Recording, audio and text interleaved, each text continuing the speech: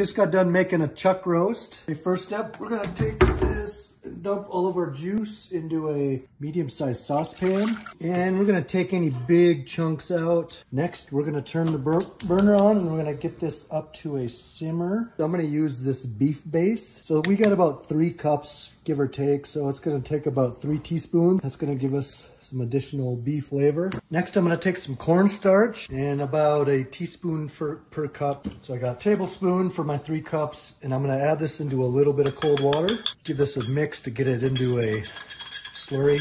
And I'm gonna let that continue to simmer, and it's gonna thicken up, and we'll check back in just a little bit. All right, make sure you taste it. I'm gonna see if it needs any salt or anything, so I'm gonna let this cool. All right, so there you go. We added a little more cornstarch to thicken it up some more, but I'm gonna throw this on some potatoes so you can see it.